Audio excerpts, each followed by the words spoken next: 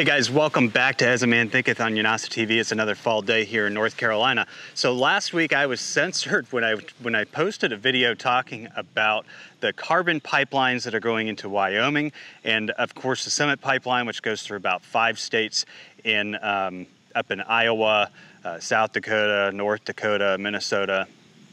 In any case, they're using eminent domain in a lot of those cases to be able to make these carbon pipelines work. Over the past month or so, you've heard me talk a lot about these big green energy movements where they have these transmission lines going across the United States and they're taking up farmland. There's been a lot of eminent domain cases. It's really sad. And then now you've got, I did a video the other day talking about how BLM is going to be taking land that has been traditionally used for grazing leases and turning it into solar fields to feed this massive power grid. But those aren't the only power land grabs that are going on right now. If you live in Wyoming, South Dakota, North Dakota, Iowa, Nebraska, or Minnesota, you've probably heard a lot of talk about carbon pipelines. Wyoming's a new one on that list. If you haven't been paying attention, there's about a 400-mile long natural gas line that they're wanting to convert into one of these carbon pipelines to pipe carbon and sequester it under the ground. Is this a good idea? Environmentally speaking and sustainability speaking, I think it's a nutty idea. But there are some people who think it's a perfectly good idea and a perfectly safe idea. And I have a feeling I got censored in that video because I talked about the dangers of these carbon pipelines and what could actually happen with the carbon pipelines. These pipelines will have liquidized CO2, highly pressurized around 2,000 psi, and any natural or mechanical accident could cause a significant rupture, releasing an enormous cloud of CO2 over the surrounding landscape. There has already been significant failures of these systems, resulting in highly dangerous ruptures. For the residents of Sataria, Mississippi, this meant being gassed and poisoned in their own homes and communities. Anyway, that was a good video, guys. If you guys haven't watched it, go back and watch it. It's now monetized finally after about a week of bickering with YouTube. Point is that these carbon pipelines do pose a danger, not just to the landowners where the carbon pipelines are running through, but where they're sequestering the carbon into the ground. So ADM, Archer Daniels Millard Company, has the first carbon sequestering project in the United States in the state of Illinois. And just a few days ago, the Environmental Protection Agency accused them of violating the Clean Water Drinking Act. So what has actually happened is that as they've been sequestering this carbon into the ground, which I said in that video I thought was a bad idea to start with, and because you can't really control what's happening once it goes into the ground, they found that it was leaking out in some spots. Now, apparently ADM has been able to go in and cap those areas where the leaks were. Those are just the leaks that they know about. They're considering this, and as far as carbon sequestering, a model program. This is what's happening in the state of Illinois.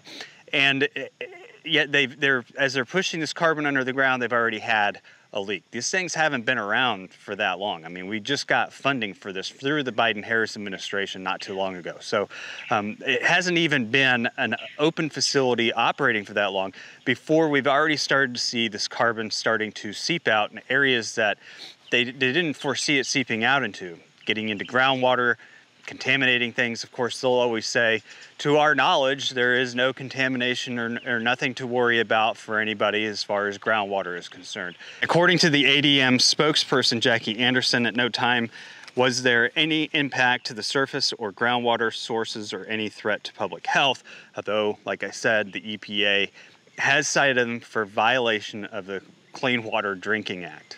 So there seems to be a difference of opinion there. But it's leaking out, and that's just the area that they've tested it in, just the area that they found it in. Now, they do have things in place to alert them when there is a carbon leak, but how long that carbon leak has been there before, you know, the systems are able to pick up on it, I don't know. The trade group for the carbon capture industry said that the incident showed that the monitoring system for CO2 injections was working. So all of this has come from the Biden administration's Inflation Reduction Act, which increased the price of carbon sequestration from $50 per ton to $85 per ton. So it nearly doubled the price that these guys are getting for pushing carbon into the ground. We've been seeing a lot of these eminent domain cases across the US, and we're seeing this with power lines too. And I'm gonna do another video kind of giving you an update on more eminent domain cases and cases that are impacting power lines running through reservation land, because reservation land is one of the easiest ones to take, right?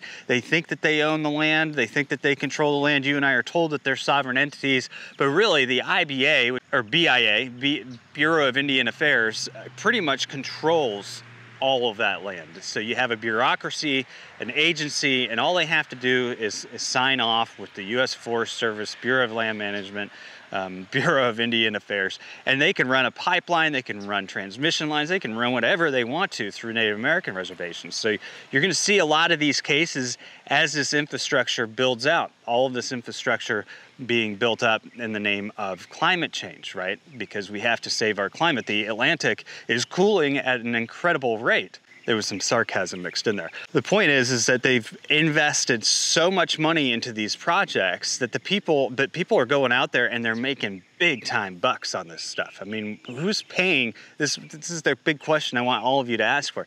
Who's paying these guys to sequester the carbon? What's coming in tax credits. Tax credits mean taxpayers are paying for them to put this carbon into the ground and literally pollute our environment. And because that's what they're doing, is they're polluting. We just saw that with ADM's sequestering project. They can't control everywhere that carbon goes once it goes under the ground. I mean, you got to think about those large holes under the ground as giant bladders with a bunch of holes in them. Carbon's going to start seeping out all over the place. And it's good if you're in the fracking business, because it's going to start seeping out, pushing some of that oil out to where you can get to it with your fracking equipment. But it is not good for those of us who depend on groundwater, for those of us who depend on surface water if it makes it up to the surface. So anyway, guys, stay tuned for more videos like this. The beginning of this week has had a couple short videos just because of the weather we're having here in North Carolina. I don't have an inside studio, so I do everything outside. But I do have a special guest that's going to be on here later this week. And we also have coming up on the channel in the month of October, we will be interviewing some female producers who have started meat processing companies to hear a little more about their story, why they're doing what they're doing. And that's kind of our way of helping to celebrate Working Women's Month. So stay tuned for all of that. But the video, I'm excited to have an interview Wednesday evening. It'll come out on Thursday. I'll be speaking with a Vermont farmer whose farm has been sabotaged. It wouldn't surprise you that this Vermont farmer is located just outside of Lake Champlain, which is the lake of subject when the EPA came into the state of Vermont. And I did a video on this last week. And they basically said, you know what? We're going to take away the regulatory authority of the Agency of Agriculture of the state of Vermont because they're not doing their job. According to Vermont Digger, the Federal Environmental Protection Agency is requiring Vermont to change the way it regulates some types of farms after an investigation showed that the state program was not complying with the Clean Water Act. The Clean Water Act, passed in 1972, apparently gives the Environmental Protection Agency, a bureaucracy of the United States, the authority to come in and take away the rights of a state to govern its waters if it feels that the state is failing to do so.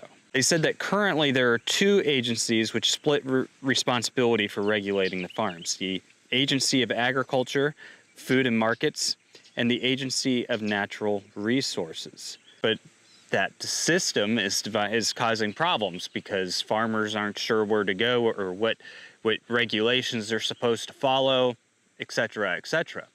I think number one, just thinking about this off the top of my head, you have two very different agencies with two very different purposes. And when it comes to the state of Vermont, the Agency of Agriculture, so what they're actually responsible for, is to go in and handle pollution and runoff coming from fields.